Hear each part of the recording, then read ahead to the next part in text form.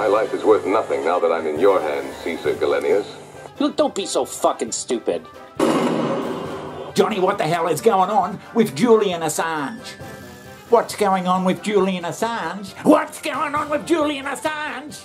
Yeah, Julian Assange, what's going on with... I'll tell you what's going on with Julian Assange. Julian Assange represents the greatest fucking abandonment of a bloody Australian citizen that's ever been perpetrated. Ever? It seems I've learned that if you get into trouble, you upset the American government. Anywhere overseas, holy shit, the Australian government's just gonna fucking abandon you. Yeah, abandon you. And if any politicians out there from Australia are watching this shit, and I know you do watch the Ask Johnny channel, take it on board that you've got to get off your ass and do something for Julian. I've abandoned my child! I've abandoned my boy! All because he wanted to expose the bloody hypocrisy and bullshit and war crimes that go on behind the scenes. War crimes, yes, war crimes that are carried out by the US and have been carried out by the US for fucking years. I'm 6 individuals with AK-47s. Request permission to engage. It's April 2010, and this video depicting what looks like a war crime goes around the world. Come on. 11 people killed by a US helicopter in Iraq, including 2 journalists. Secret material obtained by WikiLeaks, the organisation run by this man, Julian Assange. Now, when a country can't tell its own bloody residents what the hell they're doing, because they're too scared of the backlash, then they're probably doing something wrong. I want the truth! You can't handle the truth! So Johnny, how is Julian handling this mental torture? No doubt, Johnny, Julian Assange, he's mental. He'll be a ruin of a man after this. He'll never bloody get over this. His life is fucked. That goes without saying. So I don't know why I said it, but by Jesus, it's true. He'll never recover from this. You've just come from seeing Julian Assange in Belmarsh prison. How is he today?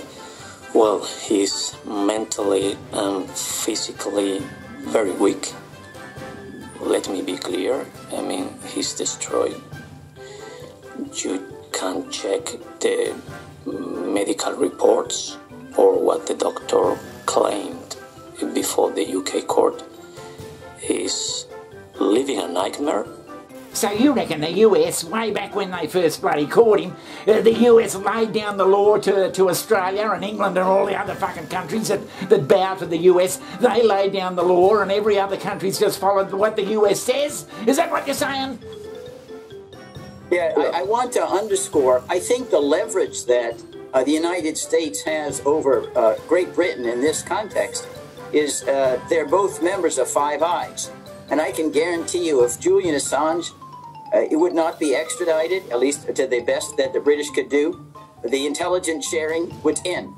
And I can guarantee you the intelligence people at MI5, MI6 are talking to the FBI and CIA and Director of National Intelligence, and they all despise Julian. And that's why there's no way, given that political context, that the British would ever resist extradition. And it's gone on for bloody decades now. It's a fucking disgrace. For nearly 4 years, Julian Assange has been locked up inside Belmarsh prison. And not once has he had a visit from a High Commissioner. Until now. Well, I think it's very important that the Australian government is able to discharge its consular obligations. I'm very pleased that I'm able to see Mr. Assange today. No Australian official has seen him since November of 2019. Since November of 2019. What a weak bunch of bastards they are. Holy shit, are you kidding me? But to make a spectacle of myself in the arena is not worthy of one who is the son of a king.